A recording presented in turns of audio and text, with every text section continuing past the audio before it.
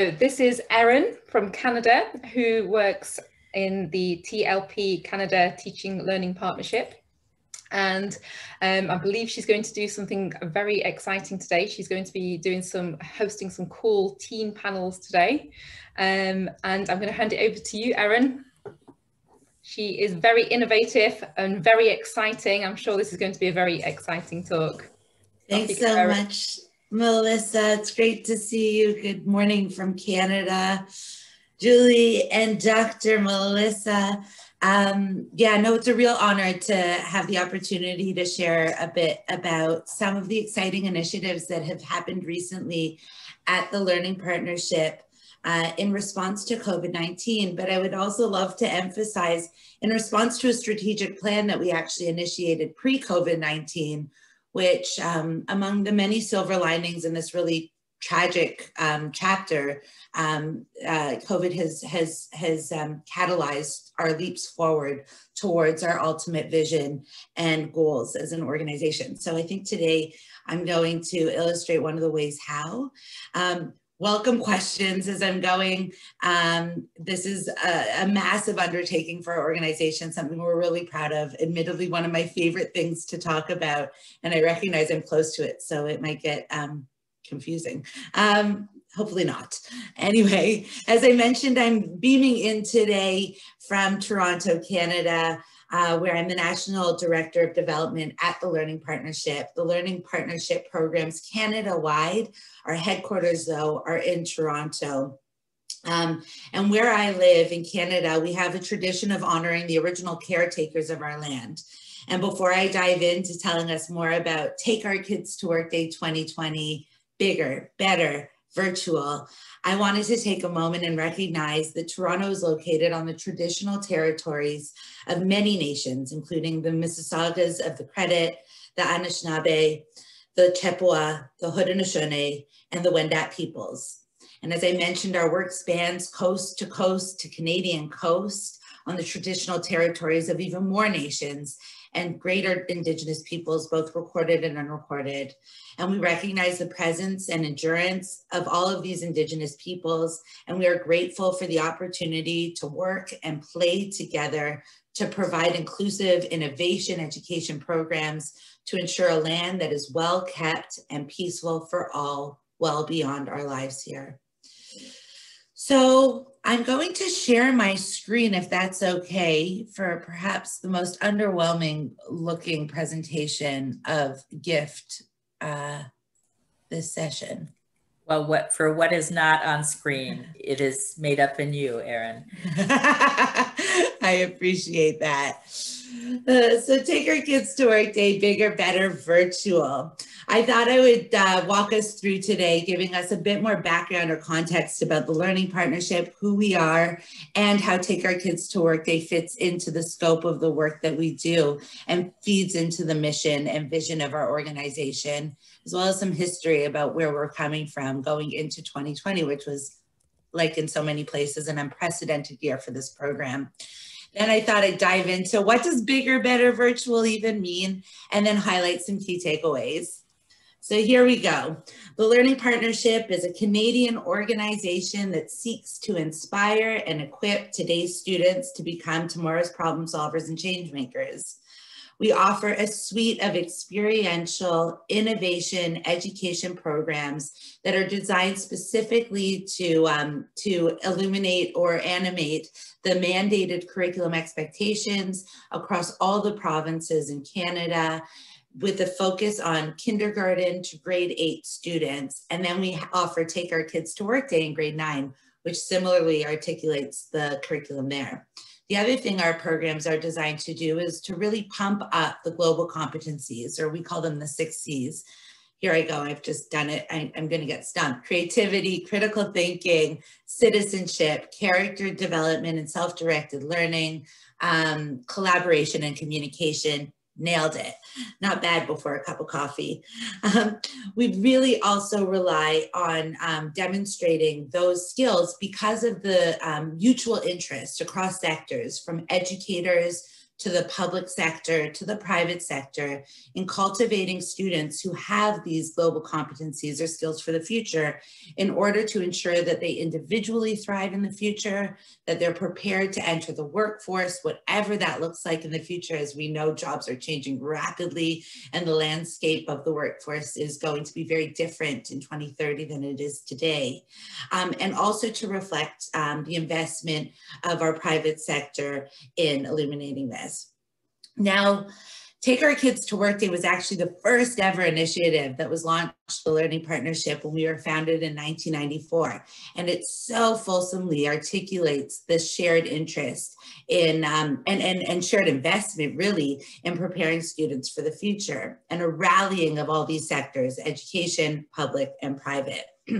The model was inspired by an event that our founding CEO heard of that was actually started by Gloria Steinem and some collaborators in the USA, which was called Take Our Daughters to Work Day. And that initiative continues and has become more expansive and more inclusive as well. And it really, as I mentioned, reflects our ethos at TLP. It's an innovative way to address the shared goals across numerous sectors. Since 1994, so this is a lot of years now, Take Our Kids to Work Day has become the most recognized career education event in Canada. Every year, approximately 200,000 grade 9 students visit a workplace on the same day. It happens to be the first Wednesday of November as we program it. We work very closely with our educator partners across the country who are administering this program and taking on the nasty logistics of getting students out of class and into the real world for that day, shadowing their parents or guardians or friends. We work closely with workplace hosts who open their doors and give the students a really great look at what they do and the types of opportunities they can look forward to in the future. And of course, the government who provides support as well. This is really about building bridge from the classroom into the real world. In some ways, it's the send-off of TLP's initiatives as a whole and an opportunity for students to see how the skills that they develop in experiential innovation education are applicable to the jobs that they get to see that day. What's really key is that the event empowers volunteers to all chip in and prepare students for their futures. We expose students to careers they're curious about or perhaps ones they haven't considered yet. We connect students to like-minded peers and prospective mentors, and we give students the valuable chance to step out of the classroom and to experience the workforce. But TLP can't do that all alone. We depend on thousands of workplaces and thousands of volunteers to galvanize around this great cause. Over its lifespan to date, approximately 4 million students have participated, which is a staggering number. I will admit I am one of those 4 million. I participated when I was in grade 9. Take Our Kids to Work Day notoriously was a day in my life I realized I was not going to be a lawyer. And here I am now with the great privilege of getting to be part of Take Our Kids to Work Day. Now, 2020, like everywhere in the world, was impacted. At TLP, we were impacted by the realities that COVID had put onto all of our sectors and all of our realities.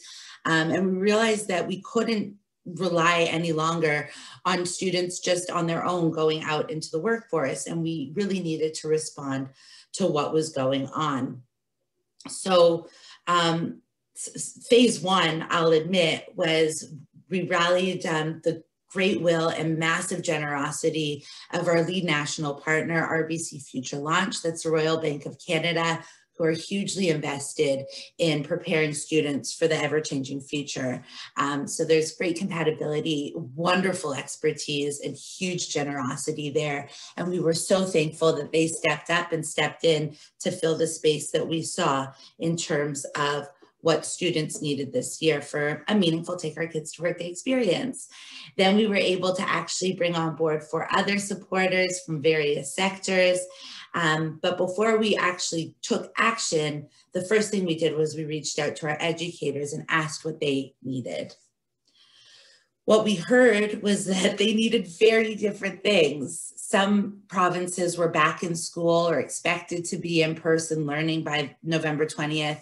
Other provinces expected to be fully virtual. Others expected maybe a bit of A and a bit of B. Nobody fully knew, but we knew that every possibility was potentially going to be our reality when the event came. Similarly, workplaces were finding themselves in uncertain and various situations. So what we realized based on this audit was that we needed to do something that was flexible, that was modular, and that was accessible so that as many students across Canada could participate as possible. And here's what we did. We came up with a model that was really based on 5 virtual components.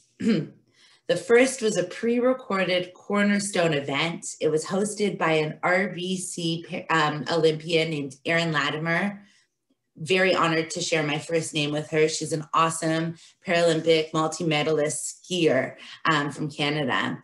And she led us through this 20-minute session that gave us a good look at a scan of all the different types of sectors that we were featuring throughout the day.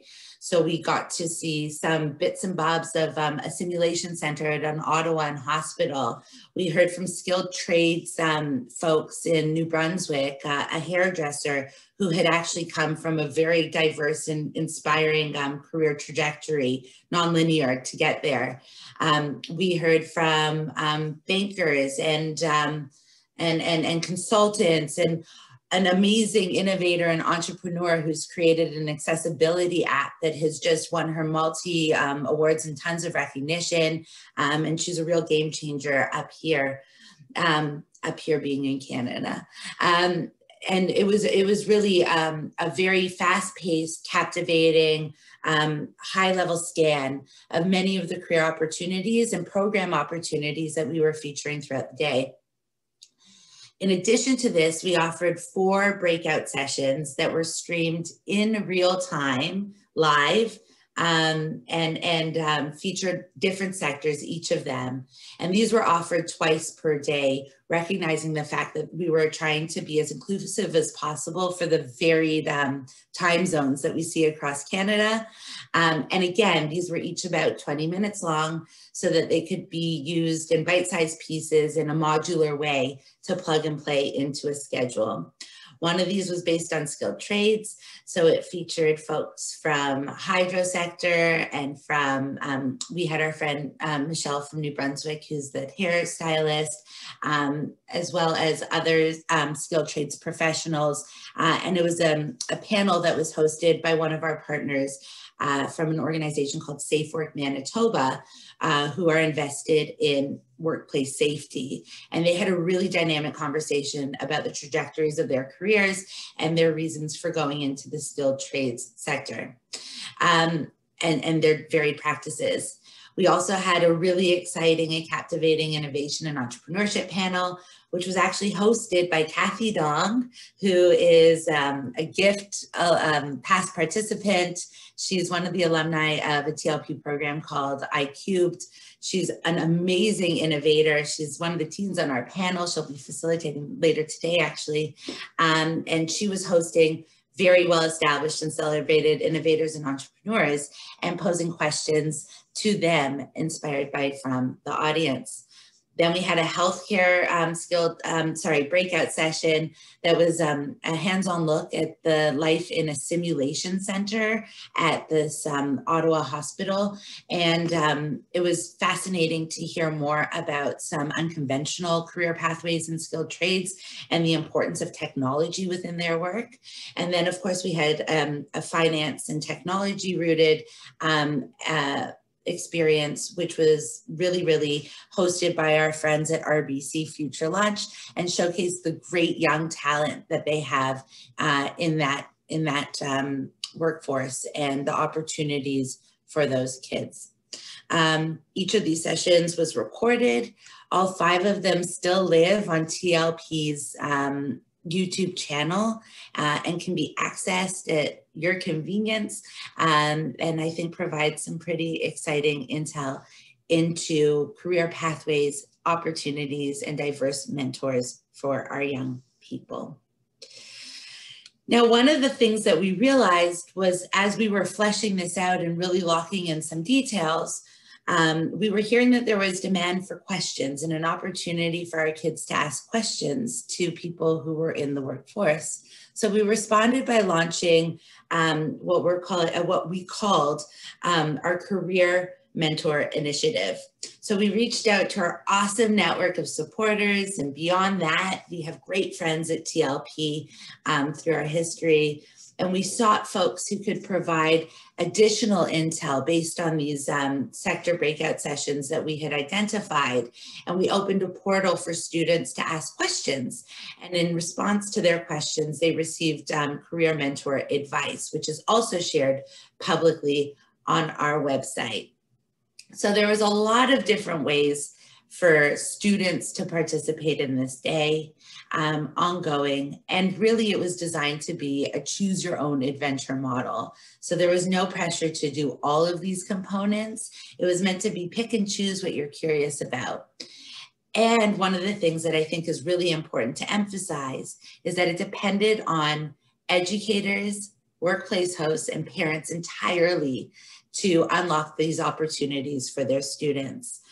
While it would be ideal for us to be able to promote this directly to our youth audiences, the reality is that we're not able to for numerous reasons and policies.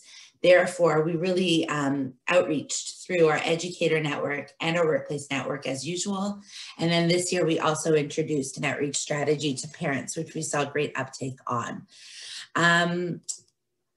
So some learnings, some key findings or takeaways or stats or whatever. First of all, we had about 6,500 workplaces, parents, and educators register for the event. Throughout the day, live, we saw just shy of 17,000 logins to the live events, representing over 144,000 student experiences from coast to coast.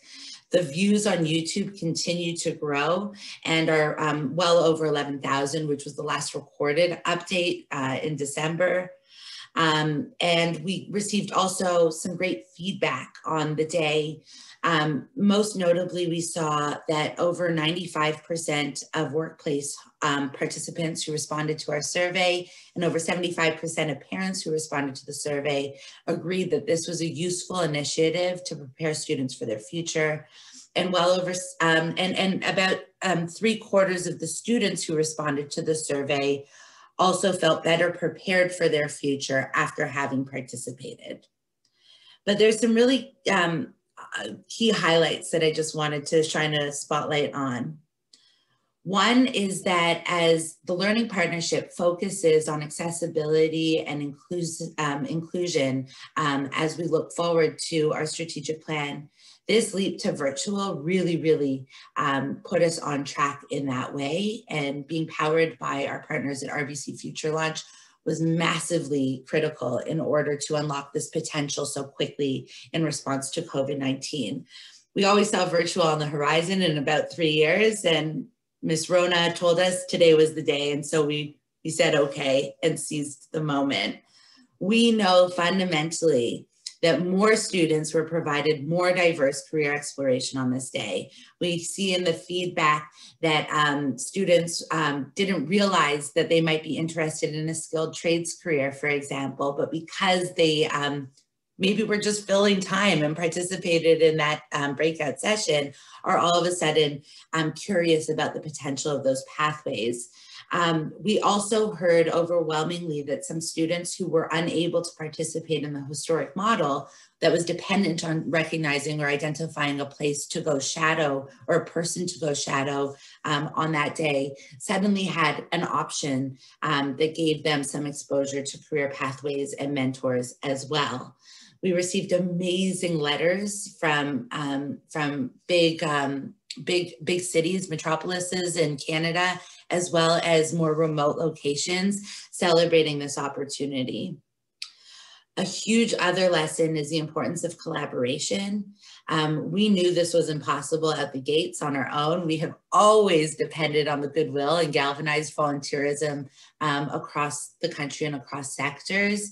And 2020 was really I would say it highlighted that necessity even further. We saw volunteers get messy with us and figure it out. As we designed this and put it into action, we recognized opportunities to bring other specialists in. For example, live events is hard virtually. We didn't even realize the complexity of it necessarily out the gates. And as we saw those registrations grow and grow and grow, we realized we really needed to enlist some help, and we're able to find support and learn with those specialists as well. And then I think as we look ahead, one of the key things that we know is that we need to continue to lean into this career mentor experience, for example, and find other ways to increase the interactivity in this model, and have some great ideas brewing behind the scenes as we start planning for 2021, which most ideally will include both the opportunity for students to go back into the workplace, as well as us supplementing with virtual programming in addition to those experiences. So that's a little bit about what we did on Take Our Kids to Work Day 2020. I'd be happy to bring up some of the resources if that would be useful, or if there are some questions. Those are some awesome numbers. Your participation numbers are just wonderful. I really think, while I'm sure it was a lot more work for you, Melissa, or you, Deborah, excuse me, and the whole crew, I think it probably opened up such greater potential for the kids to learn having it electronic, because they weren't just going with their parent to the job that they probably hear their parent talk about already. It was expanding the horizons for them much more. So I think that's 2020 has made it kind of cool. So how do you, and I'm sorry if you covered this, how do you think what happened this year will change your program going forward? I think it fundamentally changes our program going forward.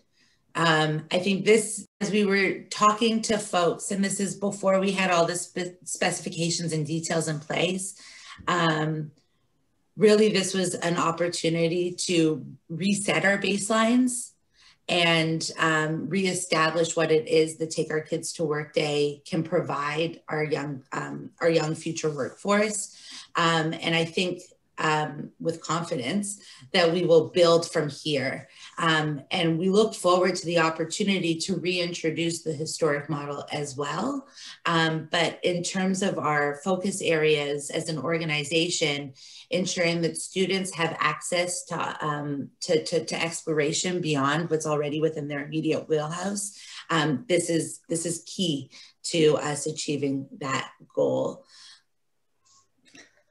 Erin, I think it's so cool that you were actually involved in this program as a student, and now you're working on it from the other side.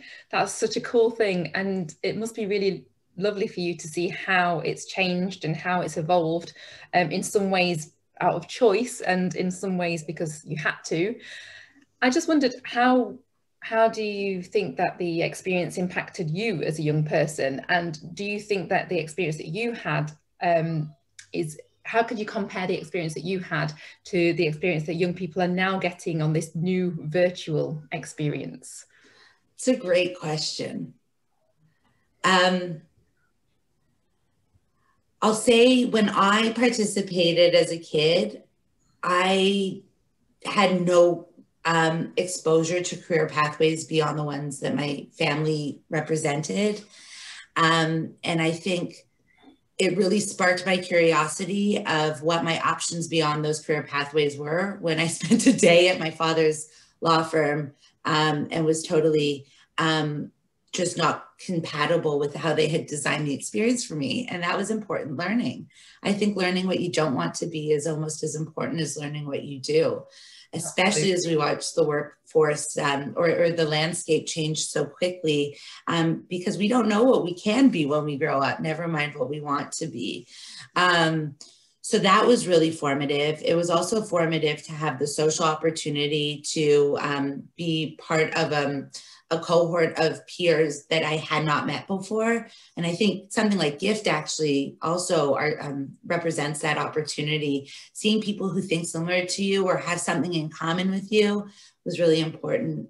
But what I don't take for granted also is that I was really privileged to have the access to that experience.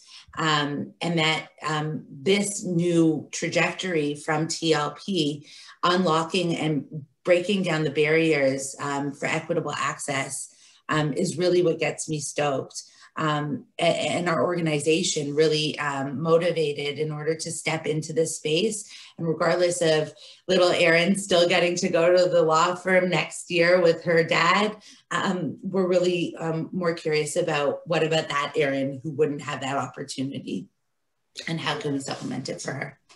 And from what you're saying about the virtual program that you ran in 2020, it sounds like young people weren't restricted to just hearing or having an experience of one career. They were able to hear from experts in various industries, and although they weren't there physically, they probably got more of a wider experience of a variety of careers, not just, okay, I went here and I liked this, or I went here and I don't want to be a solicitor, but they actually saw a wider range. Although it was virtual, they probably, would you say that it was probably a better, wider, more of a range of careers that they were able to be exposed to?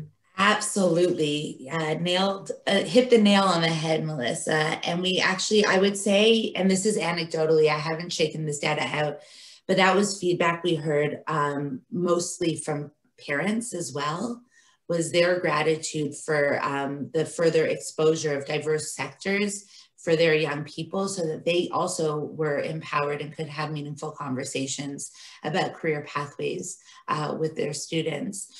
But they were also still really grateful to be able to give their students a look at what they do so that they could better understand who they are and what they're talking about. So lots of great cultivation of conversations and discussions for sure.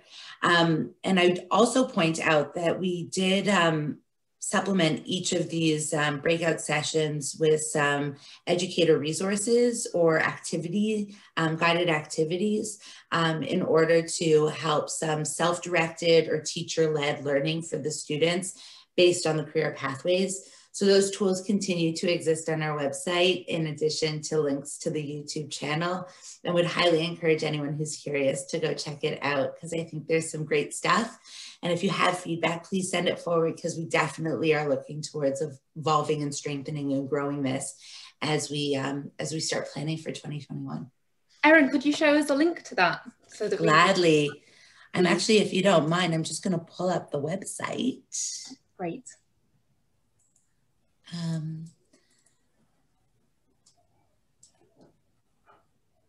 So this is the YouTube channel. So when you come to takeourkidstowork.ca, or if you just go to the learningpartnership.ca, you can find under Take Our Kids to Work Day this page here.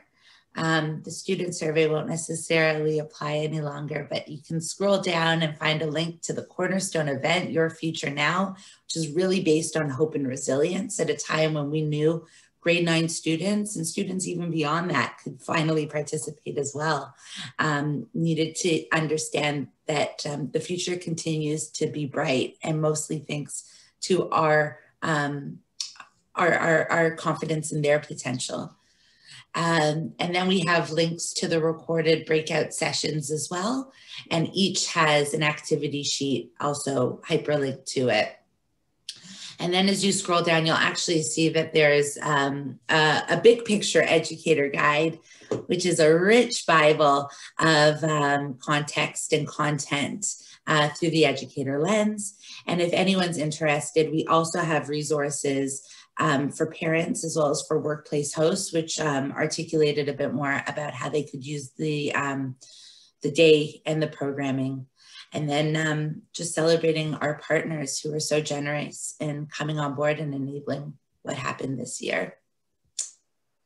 So the learningpartnership.ca is a great place to start. Or,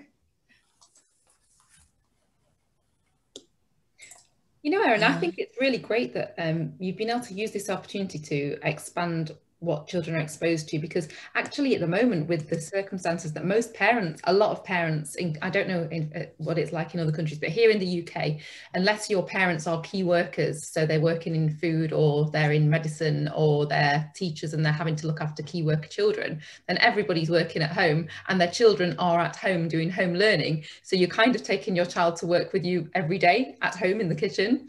So they're kind of getting a little bit more of that experience, more exposure of what their parents do, because parents are working from home, although they're working in a different way. The children are overseeing and hearing phone calls and Zooms, and they're seeing what their parents are doing. And some parents are getting their children more involved. So you've now had the opportunity to take things to the next level, really, haven't you? Not just the child experiencing what the parent does. They're now going to the next level and being able to see lots of other careers. I'm just wondering if maybe the title of the day, you could evolve a little bit, because it's not just take your kids to work day anymore, is it? It's a lot more than that. You're doing something a lot more. That's right. And it's a great point. I mean, one of the other things, two comments. One was that I personally, I hope that was the day. I mean, I saw a meme or a picture on Twitter or somewhere of a home office door with a poster on it that said, only open if like you're on fire, da da da da da.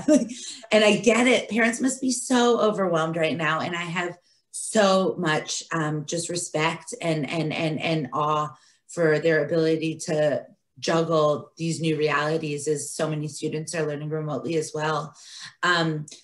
I hope that this was the day that we opened the doors to our offices and let our students understand what was happening and start to have conversations and recognize the value, not only of the students doing their traditional curriculum work and their math and their science, but also having exposure to what mom, dad, guardian, neighbor, et cetera, are doing professionally, and how formative that can be in them designing their own futures and making their next steps in their academic careers and beyond that.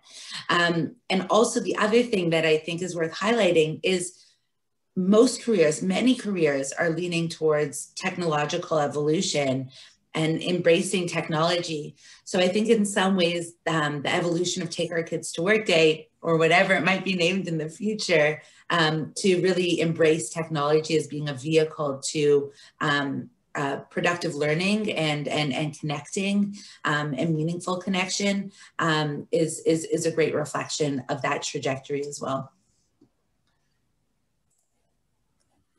Yeah. Wonderful. Thank you so much, Erin. My total delight.